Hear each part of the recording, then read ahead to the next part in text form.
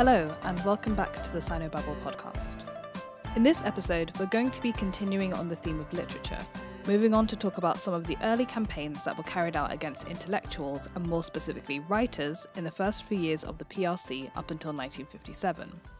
These campaigns formed the backdrop to what would be the most dramatic and conclusive movement to silence independent thought in Chinese literature until the post-Mao era, namely the Anti-Rightist campaign. Understanding these campaigns, the 100 Flowers movement of 1956, and the aftermath of the 100 Flowers, will also help explain why resistance to Mao's more extreme socialist plans was so limited, and how the Great Leap Forward disaster was allowed to take place. As always, just a couple of quick announcements before we get into the episode. You can sign up for the Sinobabble newsletter by going to the Sinobabble website, or you can now head over to Substack and subscribe directly over there.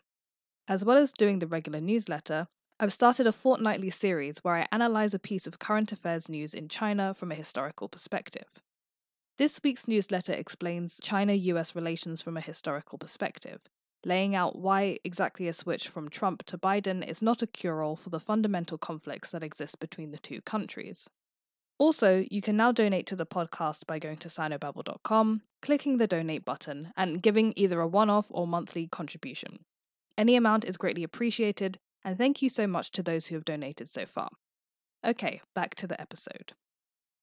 In the last episode, we went over the types of literature being published in the early PRC, policies surrounding literature, and the party's ambivalent attitude towards writers.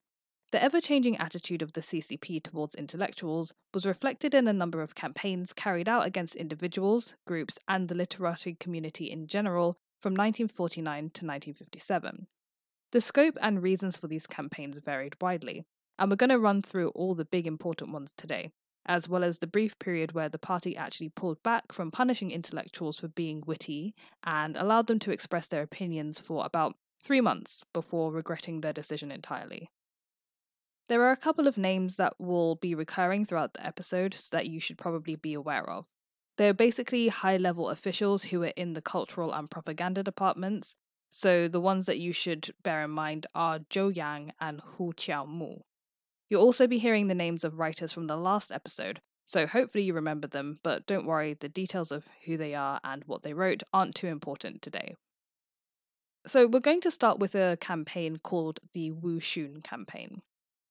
This campaign began when a movie was released in December 1950, recounting the story of a 19th century educator named Wu Xun.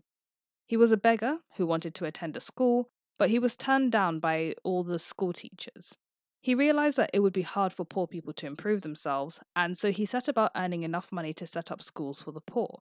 He saved enough money to become a moneylender, then a landlord, and after 30 years he was able to open up his own school, eventually opening up many more franchises with the help of local officials. A flurry of articles were written in newspapers and journals praising the film, and in general the film was a big hit. But the party's attitude towards the film became negative, as the film contained a huge flaw.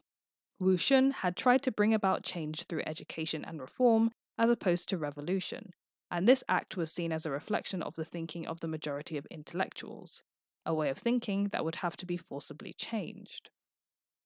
The rectification policies that came after this movie and the criticism towards it were released were mainly led by Zhou Yang, who, as I said, was a high-ranking official in many cultural and literary bodies. Zhou stated that, although we should emphasize education, we should not consider it above class and politics. He also added that there was no such thing as politically neutral. You are either progressive or reactionary. Throughout the summer of 1951, articles were released regularly tearing apart the film and its protagonist. The film was taken out of circulation, and the director, Sun Yu, was forced to issue a public apology. All those who had written in praise of the film now had to issue self-criticisms. Guo Moruo, who had originally praised Wu's acts as a miracle which would never be replicated in today's society, published his self-criticism in the People's Daily. He also later co-wrote an article which offered historical evidence for the party's interpretation that Wu Xun was nothing but a wealthy landlord and a local thug. One of the co-authors of this article was Jiang Qing, Mao's wife. While taking the opportunity to have another self-criticism of his own mistakes, Guo applauded the author's efforts to employ the scientific historical ideas of studying and interpreting history, and announced that it indeed proved a true record of seeking truth from facts. While this campaign was levelled at mainly non-communist writers, another campaign launched in 1951 by prominent writer Ding Ling was aimed mainly at the League of left-wing writers, the majority of whom were communist. It began with a criticism of the novel Between the Two of Us by Xiao Yemu, which we discussed briefly in the last episode. This story became one of the central topics discussed during this rectification campaign, along with discussions of Mao's talks at the Yan'an Forum and Stalin's writings on literature. Several writers were investigated and forced to publish criticism and self-criticisms, as well as being sent down to factories or down to the countryside to perform labour. Editors of the party's cultural and ideological journals were accused of lacking a clear political and ideological direction, especially the editors of People's Literature, Mao Dun and I Ching, two poets that we discussed in the previous episode.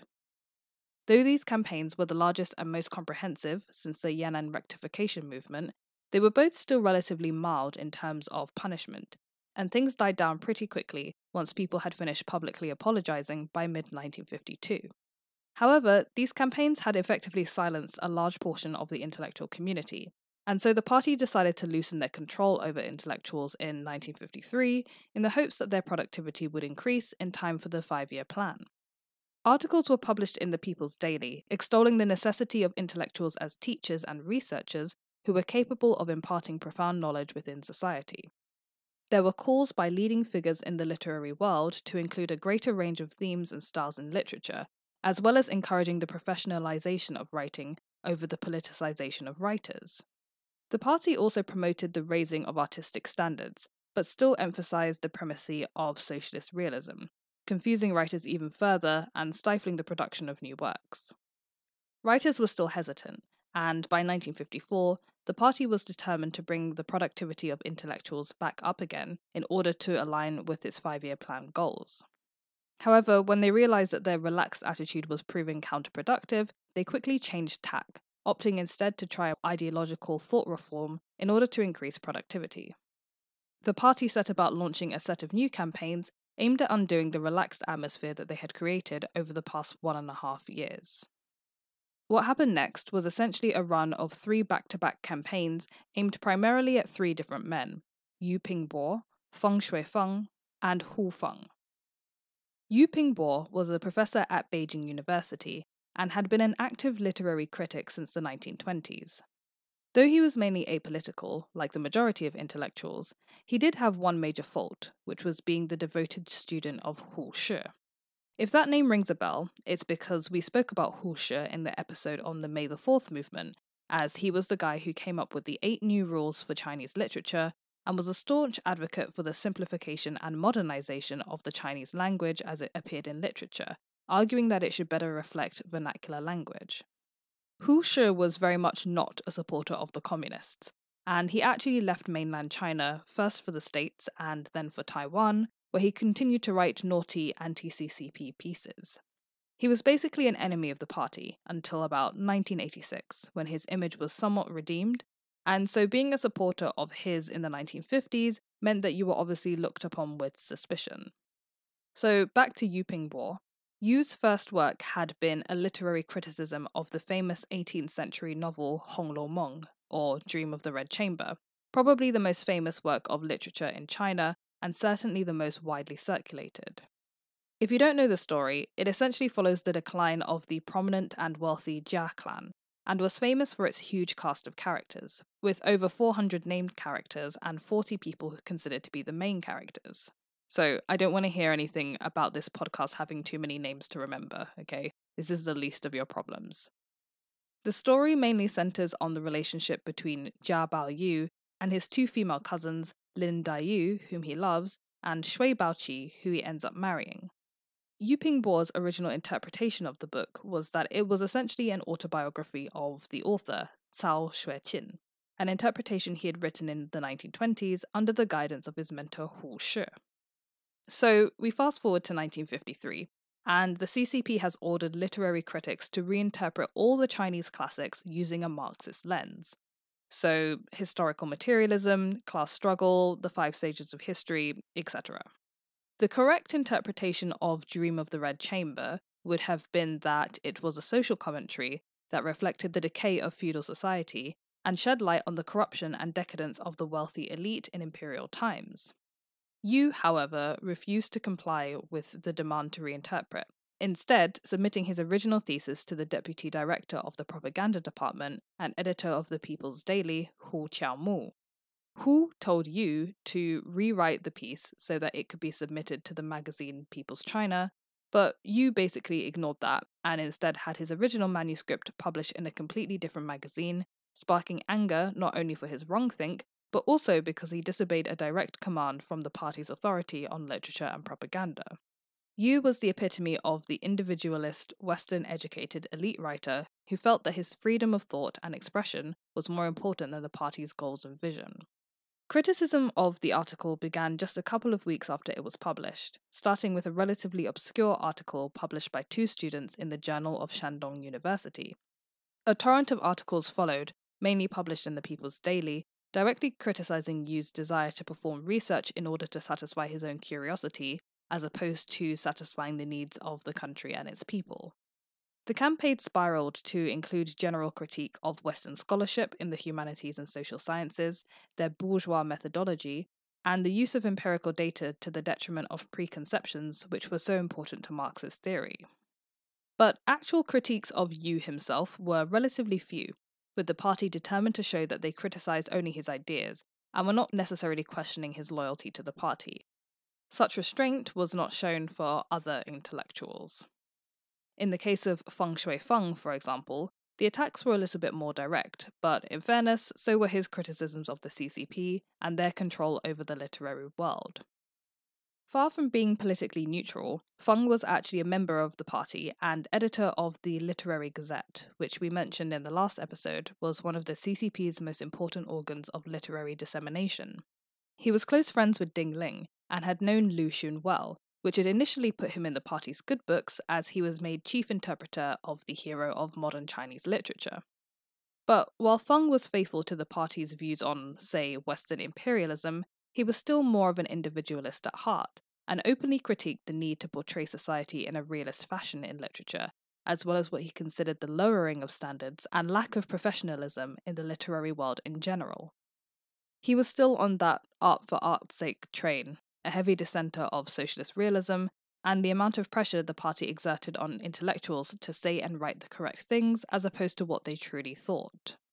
In 1954, just after the whole Pingbo affair was over, the party switched targets and started attacking Feng for his ideas and his editorship of the journal Literary Gazette. Articles in Literary Gazette had originally praised Yu Pingbo's article on Dream of the Red Chamber, and had rejected articles criticizing the paper, only to later publish one with a note saying that the thoughts of the authors were, quote, not thorough or complete enough in certain areas. These 2 incidents, no matter how small, were enough for the party to launch an all-out attack on Feng, accusing him of using the journal as his own private property. Feng, like Yu, was accused of holding Western-style scholarship in higher esteem than Marxist interpretations, and he was charged with stifling free debate and exchange of ideas, which in reality just meant he didn't prioritize the party-sanctioned view in his journal. Open debate was essentially a euphemism for the processes of ideological remolding, criticism, and self-criticism, periodically carried out by the party on intellectuals. Feng was forced to issue an apology, and he was demoted within the journal to a position on the editorial board with no real power. He was replaced by loyal followers of Zhou Yang, who was determined to have complete control over the literary publication world, which, by the beginning of 1955, he had basically achieved. With the attacks on Yu Pingbo and Feng Xuefeng, the party had successfully launched 2 campaigns that aimed to convert the thinking of both non-party and party-affiliated intellectuals. But these campaigns were really just the beginning. Neither the Yu Pingbo nor the Feng Xuefeng campaign were nearly as serious, organised, or vitriolic as the Hu Feng campaign. If anything, the preceding 2 were just warm-ups to get the crowd excited for what would become a nationwide ideological rectification movement. The genesis of the Hu Feng campaign actually began way before it took place, or before the CCP even came into power, back in the 1930s, when Hu Feng was already butting heads with those who would become senior leaders within the CCP, including and especially Zhou Yang. Hu Feng had been a close associate of Lu Xun, and along with Feng Xuefeng, they were members of the League of Left-Wing Writers, where Hu made many friends, who later became his close allies under the CCP regime. Hu believed in the primacy of the writer's subjective feeling over the importance of reflecting politics and art. And in fact, even though he called himself a Marxist, he still argued for the complete separation of politics from art. He was a revolutionary and an anti-nationalist, but he was also called pugnacious, argumentative, and was prone to criticize Marxists and non-Marxists alike, which is probably how he got on Zhou Yang's bad side. In 1935, when CCP leaders were calling for writers in Shanghai to form a united front, Zhou Yang disbanded the League and formed a new organization called the United Association of Chinese Writers, which allowed in all members who opposed the Japanese and who adopted their slogan, Literature for National Defense. In response to this move, Lu Xun and his followers, including Hu Feng, formed their own organization called the Chinese Literary Workers and adopted the slogan People's Literature of the National Revolutionary Struggle, emphasizing the revolutionary left-wing aspects of their own beliefs as opposed to just encompassing all writers regardless of their political affiliation. When Zhou Yang wrote to Lu Xun incensed, claiming that Hu Feng was being a stubborn opportunist, Lu Xun defended him, arguing that it was Lu Xun himself who had ordered Hu to act in the way that he had, and that the party was wrong for trying to control the actions of independent writers. This clash between those who believed in the primacy of the party line and those who wanted writers to maintain their independence in their work was a foreshadowing of later clashes and a final showdown between the hardliner Zhou and the more free-spirited but stubborn Hu Feng. The battle started up again in 1951, while the Pingbo and Feng Xuefeng affairs were going on, and the three incidents can all be seen as interrelated, as they were all part of a larger scheme by the top party officials in the propaganda and cultural fields to remold intellectuals along Marxist ideological lines. From 1949 onwards, Hu Feng was still going on about how writers should be subjective and use the themes they wanted in their works, as opposed to just writing about the masses and relying on Mao's talks at the Forum in Yan'an for guidance. He called out the party's top cultural officials, Zhou Yang and his clique, for promoting a formalistic and mechanical approach to literature, claiming that the way they operated was suffocating the lives of intellectuals, in the same vein as Hitler's regime. Apart from just complaining about the system, Hu Feng actually had a plan to change it from within. His mastermind plan was to get himself and his close allies promoted to positions in senior leadership within cultural and propaganda departments, and then slowly influence the political leaders like Mao until they came round to his way of thinking. His own followers even encouraged him to become a party member in order to help speed up the process. Apparently he wasn't actually a member at this time. He even tried to pander to Mao by writing a short and not very good poem about his ascension to power, but this was criticised for its lack of orthodoxy, so it didn't really help the plan at all. His followers failed to get promoted, and members of what would later be known as the Hu Feng clique were attacked and singled out for ideological remoulding efforts. Eventually, in 1952, the critics turned to focus on Hu himself. His critics claimed that his writing was devoid of class consciousness or political ideology, and that Hu refused to recognize that a writer should engage in ideological studies and practical activities as well as creative pursuits. Hu Feng erroneously promoted the bourgeois Western idea that literature was about the writer's subjective point of view, and therefore was above class, outright rejecting Mao's notions that literature and art should be solely for the masses, reflecting the experiences of workers, peasants, and soldiers, and that expressions, styles, and themes used in literary works should reflect those used by the masses in their own folk arts. Despite all this criticism, however, Hu Feng refused to let go of his beliefs, refusing to publish any self-criticisms that were up to standard. Despite his stubbornness, however, his persistence in trying to get himself and his colleagues into positions of power actually started to pay off in the more relaxed years of 1953 to 1954. Several of them took up important positions in publishing houses, regional propaganda departments, and writers' unions, and their works were finally being accepted for publications in journals such as People's Literature, which had previously refused to publish anything to do with the group unless it was a criticism of them. Hu Feng himself was even made a member of the National People's Congress, an editor of People's Literature, and also became a member of the executive board of the Chinese Writers' Union. Having finally found his stride, Hu felt that this was the perfect time to start beating people over the head with his ideas for literary reform, starting with the Central Committee of the CCP. In a report to the committee, he made about 5 different arguments. 1. His purpose was to correct the leadership of the cultural and intellectual world, not to disrupt the political system, nor to criticize the leaders of the CCP. 2. He did not believe in the imposition of Marxist communist worldview on writers, and argued that communism was a flexible ideology that changed with the demands of the masses, and that it could not be a substitute for realism. 3. Socialist realism was actually more similar to 19th century Western humanism, and literary work should not be directed by politics, but rather an understanding of humanity. 4.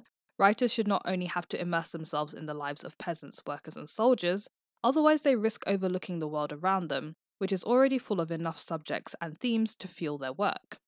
And 5. He rejected the idea that writers should only write about bright things, as this would prevent people from struggling for a better future.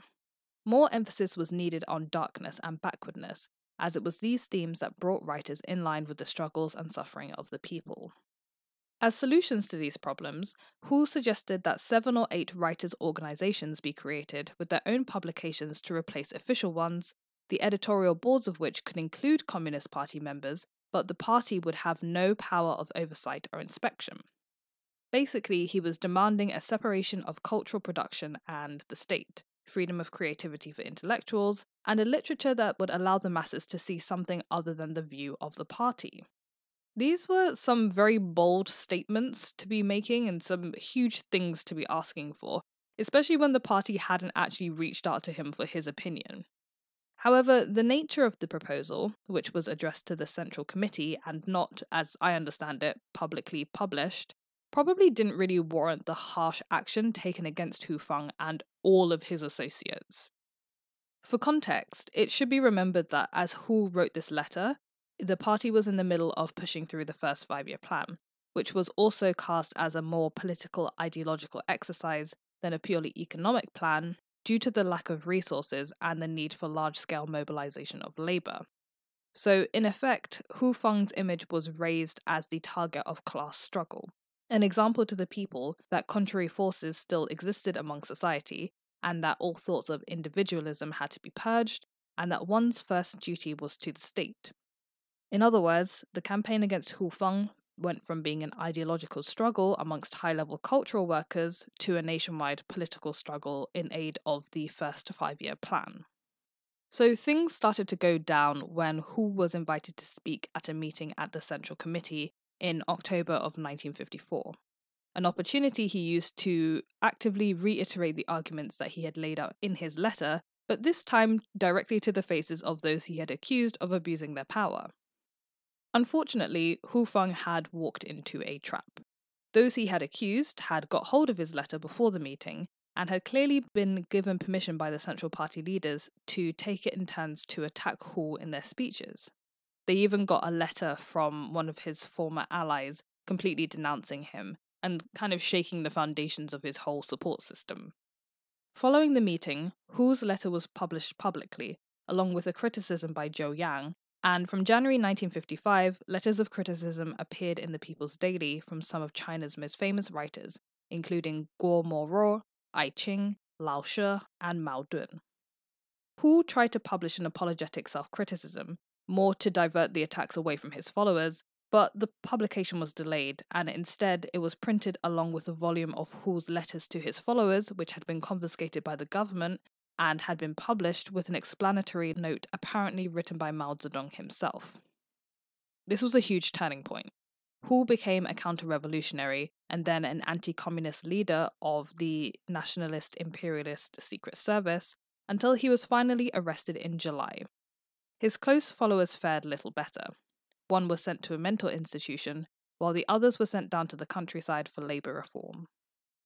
As for the symbol of Hu Feng, it was used to attack anyone who showed counter-revolutionary tendencies and led to purges in the education and cultural institutions, as well as in the military, mass organizations, and labor unions. The propaganda was so strong that it even went beyond the Central Party's control. Even the humblest peasant had, apparently, by the end of 1955, heard of Hu Feng and knew what Hu Fengism was, that is, independent thoughts and activities. More importantly, they knew that these were all punishable offences. The campaign served to strain the relationship between intellectuals and the party even further, even extending to those who worked in the scientific community, who were usually exempt from these sorts of activities. There were also a number of suicides from those in the cultural sphere, and innovative production all but dried up in the aftermath, just as the first 5-year plan was drawing to a close. The Hu Feng incident is not only significant as a demonstration of the lengths that the party went to gain control, and how often they themselves lost control of events, but also because it affected what came immediately after. So around the same time that the Hu Feng campaign was concluding at the end of 1955, this is when the party realised that there were also some inefficiencies in the 5-year plan campaign, and that bureaucratism and undereducated cadres in official positions were causing delays and problems with production. It was at this point that the party also noticed that apparently many intellectuals had basically stopped working in every field from literature to science to engineering, and they were basically refusing to get involved in any party work for fear of being criticised for happening to be middle class, and ending up being purged and arrested for being a counter-revolutionary. It seems the party realised that they may have gone a little bit too far with the whole Hu Fengism campaign, and so they started to work on a way to reverse this trend. So this is when they decided to launch the 100 Flowers campaign at the beginning of 1956, which can be broken down into 2 parts. The first part starting in January 1956 and running all the way to the end of the year in December 1956. In January 1956, Zhou Enlai gave a speech to the Central Committee in which he implored cadres to hire intellectuals in more senior positions in order so that their talents could be used more effectively, and he also encouraged intellectuals to speak more freely and contribute their ideas to the socialist building project. When nothing happened in response, Mao gave a speech himself in May 1956, during which he made his famous call, "Let the 100 flowers bloom, let the 100 schools of thought contend." This was a call to essentially encourage the opening up of intellectual and academic discourse, which was then throughout the year interpreted into actual policy by the cultural and propaganda departments. Reading some of these policies and decisions made by the party during this period is honestly a little bit triggering because of what had just happened in the Hu Feng campaign. So basically in this first phase, the literary elite admitted that literary creativity had been stifled by overly dogmatic enforcement of certain principles such as socialist realism, and perhaps writers should also be allowed to use other styles, though still interpreting historical events along party lines. They also announced that writers would be allowed to think independently and debate their ideas and compete with one another to see which ideas were most valued in society. They also said that private social groups that discussed literary ideas that were a bit nonconformist would be allowed to continue in private and would not be labelled subversive movements. Basically, they not only took back everything that they had said to Hu Feng, barring a few exceptions, but they also agreed with many of his ideas and put them forward as official policy. Like I said, very triggering. So, how did intellectuals respond to this call? Well, after Mao's speech, in certain fields, debates raged, and arguments were put forth that would have been unfathomable just a year ago. Historians debated the accuracy of Marxist periodization, philosophers questioned the role of Marxism-Leninism, geneticists rejected Lysenko's claims about new agricultural techniques to increase crop yields, social scientists called for birth control, and economists pointed out that Marxist economic theories were outdated and were not applicable to China. Writers, by comparison, were a bit more timid, especially the older writers who had been active during the May 4th movement. But gradually, they began to speak out more, particularly younger writers or those who had been at Yan'an and so who had been educated or trained in literature by the CCP. Most of the attacks by writers were levelled at party policies, such as ideological thought reform campaigns and the imposition of socialist realism. Several writers wrote openly, or through short stories, about how socialist realism was a method of distorting reality, so the party could overlook the present hardships by comparing them to past hardships and future glory, which some defined as cheap optimism. Some of the ideas in many of the works appear to have been directly lifted from Hu Feng's letter to the Central Committee, published just a year earlier, despite the fact that many writers had vocally criticized Hu at the time. It seems that some writers actually felt quite guilty about what they had done, and perhaps secretly supported Hu Feng even back then. Intellectuals who we discussed before, such as I Ching and Xiao Yanmu, also took this opportunity to blame the relentless control and criticism of their work on their lack of creative production over the past few years. How could they have been creative if the party was stifling their every move? Lots of different types of works were written during this time: essays, poems, short stories, and longer form novels. To give an example of the type of work that was produced during this period, one that had a particular impact, let's discuss Wang Meng's story, A Newcomer to the Organization Department. The story focuses on Lin Chen, a young idealistic former teacher who joins the party and is ordered to investigate a factory. At the factory, he encounters manager Wang, who cares only for his own prestige and does nothing to correct the problems and inefficiencies that are his responsibility, to the great frustration of his workers, who just want to improve production and efficiency. Outraged, Lin Chen goes to report the manager to the head of the factory, Han, who ignores Lin Chen and then claims that everything is fine. Lin then goes to the cynical department head, Liu, who again brushes off Lin's complaints, as manager Wang's position in the party is too high for him to be brought down. Eventually, Lin bypasses both of these bureaucrats, bringing the problems in the party to light by writing a public letter criticizing manager Wang and publishing his letter in the People's Daily. Manager Wang is dismissed from the party, but Lin points out that the real problem is actually the department heads, who turned a blind eye to all the problems and continue to support manager Wang in his position. But his arguments are ignored, and eventually he gives up, realizing that officials in the party are too senior for him to fight against alone. This story was meant to reflect the disillusionment of younger party members who strove for real change and criticized the party directly as opposed to just the party's literary policies. Shockingly, many cadres were not happy with the amount of criticism that they had received as part of this campaign, and Wang Meng's story proved to be a focal point for the expression of their grievances. After an article was released in the People's Daily pointing out that too many satirical pieces about dogmatism were being released, the tide of criticism turned against dogmatism to instead focus on excessive liberalism. Essentially, the cadres who were offended by Wang Meng's pointing out their flaws turned the tide of criticism against the author himself. Several critiques of Wang Meng's story were published in journals such as Literary Studies for its attack on leadership structures, but many were also published in defense of Wang's work, pointing out that people didn't criticize cadres for fun, but because serious changes were needed if the revolution was going to succeed. But because of this sudden shift at the beginning of 1957, many writers became silent once again, and the second phase of the 100 Flowers movement wasn't launched until April and ran on until June 1957. In April, Mao Zedong made a speech on the correct handling of contradictions among the people, which we've discussed briefly in a previous episode and will probably also discuss again when we talk about the end of the 5-year plan. In this speech, Mao encouraged open discussion, believing that indoctrination in party ideology had made the CCP's position secure enough to withstand the good-natured criticisms of the intellectuals.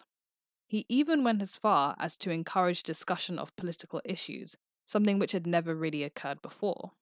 However, a torrent of criticism was launched from even the party's top most loyal officials from all different sectors of the economy, many of which was aimed at the party itself, not just the cadres who implemented their policies.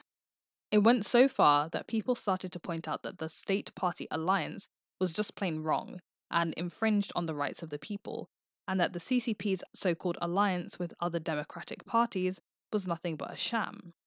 Even Mao Zedong thought, once so revered, was questioned by academics who felt it irrelevant to their teachings and felt that Mao had no place telling them how to think or what to teach.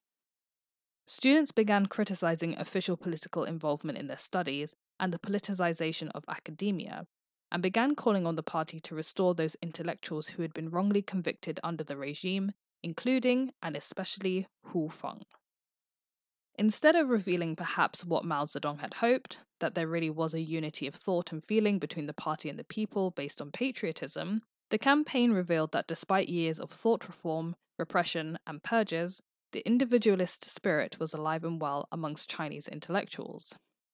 This problem, once revealed, had to be dealt with immediately, and so the party launched the Anti-Rightist campaign, which lasted for 2 years, and which will be the topic of the next episode. In many ways, the 100 Flowers movement seemed much like the May 4th movement revisited. Like I said in the previous episode, the CCP and official literary organizations of the state and party would constantly invoke the spirit of the May the 4th movement, as well as the ideals of Wu Xun in creating a new Chinese society. The bipolar nature of their policies and the instigation of large-scale campaigns, followed by the retraction of state intervention in early years, left many writers with a glimmer of hope that their May 4th ideals may, after all, be realized. Even when they weren't invoking it, many writers of the May 4th era were those who were writing in the 1950s, and they carried with them the dream of a new revolution in Chinese literature, one that would finally realize their long-held dream of an independent literary sphere that could freely explore society and politics and express their ideals as intellectuals. Sadly, this dream was not to be recognized. The CCP deliberately never created a formalized, consistent cultural policy, opting instead to keep a flexible attitude towards culture and intellectuals so that they could turn the tide at any moment and keep the situation to their advantage, i.e., making sure that cultural production at all times affirmed the overall goals of the CCP and confirmed their legitimacy as the primary and only real stakeholders of literature and art. Something that I read that I didn't know about before starting this episode was that after Zhou Yang was denounced and arrested during the Cultural Revolution, spoiler alert for the 1960s, Hu Feng felt that he would finally be released from prison. After all, his ideological opponent had been purged, and so he was vindicated, right? Well, in actual fact, the party instead opted to assert that Hu Feng had been part of Zhou Yang's clique all along, citing some minor points on which they had agreed when it came to literature, such as the fact that writers should be able to choose their own subjects or that the highest principle of art is truth. Zhou and Hu had been enemies since the 1930s, and Zhou had been instrumental in Hu's downfall. But this didn't stop the party from rewriting history entirely to suit their own narrative. There was no reality in which one of these men could be right and the other wrong, and this narrative shows how the party's discourse on culture remained, throughout the Maoist era, entirely focused on the preservation of central control at the expense of even those who were most loyal to the regime. Okay, so that's it for this episode, guys. I hope you enjoyed it. Don't forget to sign up for the Sinobabble newsletter if you want, and I hope you tune in to the next episode.